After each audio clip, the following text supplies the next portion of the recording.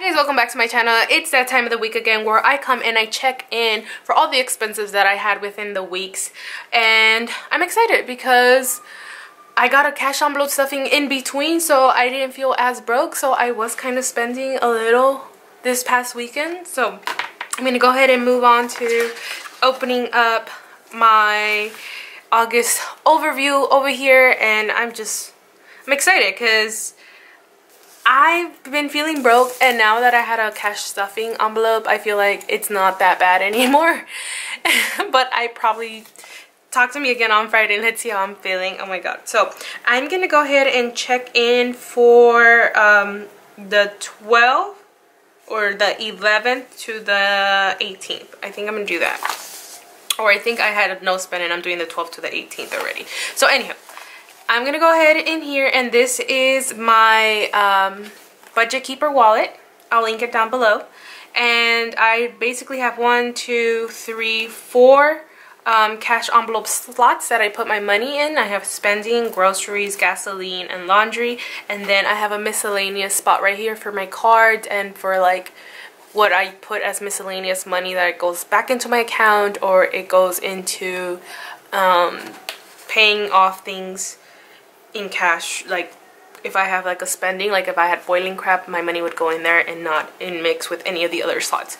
So I clearly have a ton of receipts in all of my nonsense. And this is the bad thing about having a wallet, is that when I'm at the store, I grab it and I just shove it in any pocket. So sometimes my money does get mixed up. So I just want to keep that in mind with you guys, and just bear with me because I like do this and I stuff it and I close it, and then money gets mixed up, which is the only bad thing that I find about this wallet. But nonetheless, I'm pretty happy that I switched to a wallet and I'm no longer in cash envelopes, just because it makes my life so much easier, and I don't feel so, I don't know if there's like an embarrassment towards having cash envelopes, but I just don't like taking out an envelope anymore.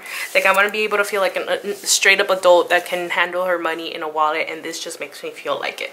So I'm going to go ahead and pull out my budget expense stickers and we'll get started. So these are my expense stickers. I don't sell these anymore. I used to, but if you're interested in expense tracking stickers, I do recommend Romina or Simply Cami. They offer them on their shops and they're pretty inexpensive. So if you're interested in having expense trackers, check their shops out. Don't hesitate to look them up. They're really beautiful stickers as well, but I'm going to use mine.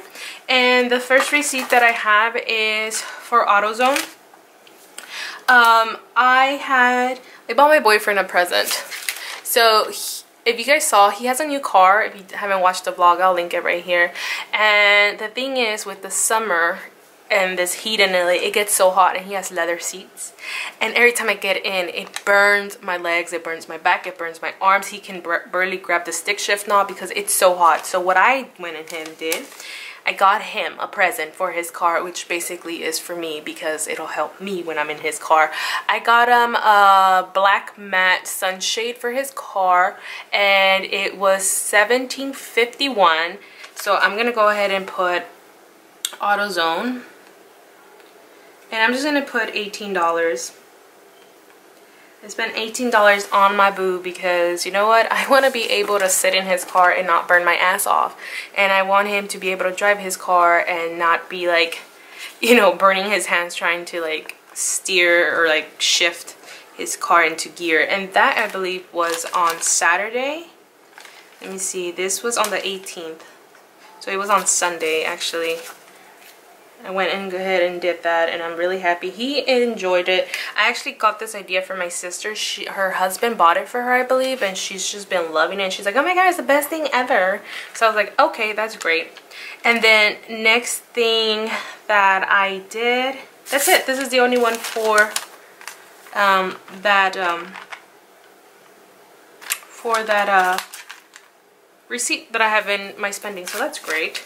I thought I had more, but they were not part of it. They were like mixed receipts from other areas of my wallet, which is, they belong to my grocery ones, they belong to my gasoline ones. It's a hot mess, so I'm gonna check in later for that. So now I have a couple of grocery ones over here. And I tend to cheat once in a while, you guys. I tend to use my cash envelopes for its undesignated areas. So I think this time I went to Winchell's, and this was for groceries, and groceries is green. When I run low on my cash envelopes, I start seeking out other areas where I'm not really using up my money, and most of it has come from groceries or gasoline. So I went to Winchell's, and I believe this day I was feeling like shit. I think this day they announced that we had 12-hour mandatory shifts, and I was gonna be the first one as like a guinea pig to try it out, and I was super unhappy, but I kind of weaseled my way out of it, you know.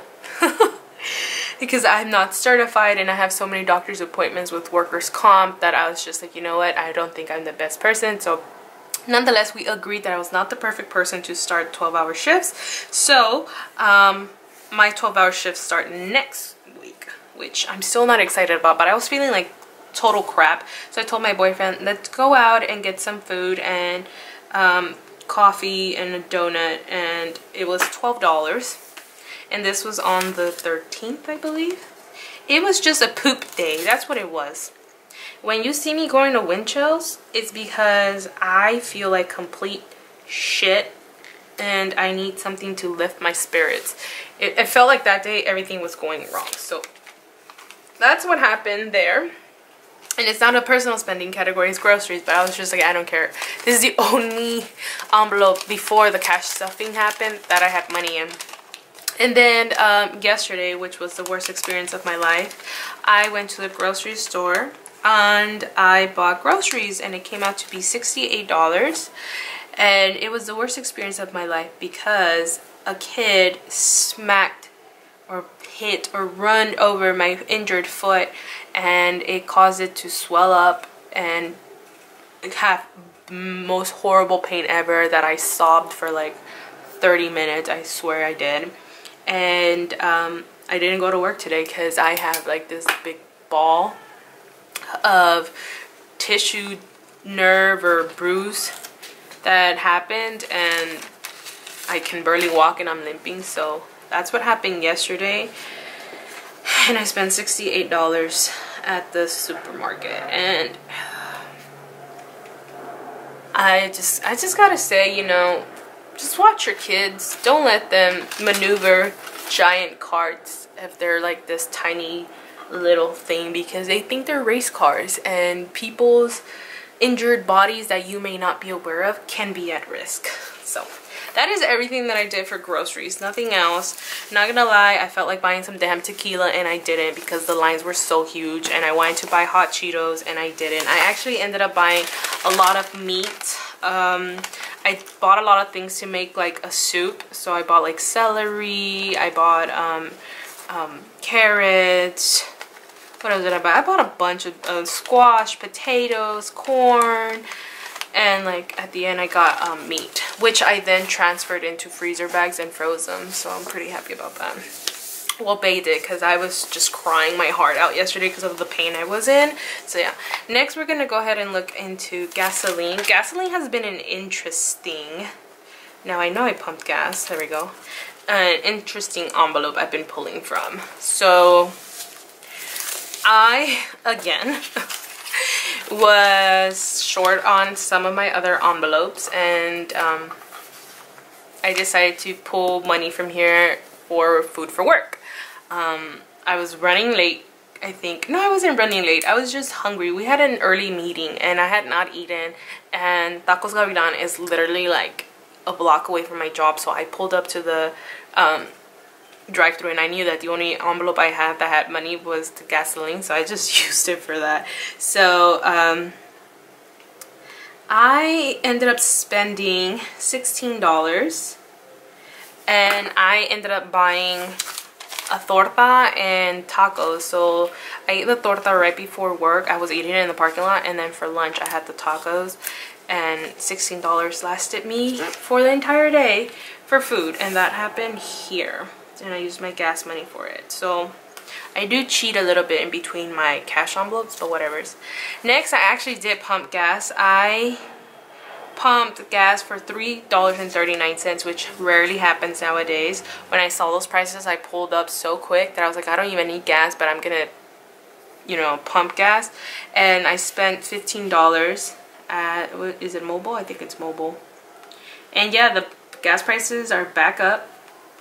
They're at $3.79 and $3.69, so $3.39 was a really good deal that I could not pass up, even though I didn't need gas. I was just like, screw it, I'm gonna fill up right now. So that happened here, and it was great. And I'm all out of blue ones, so I gotta print one out for next week.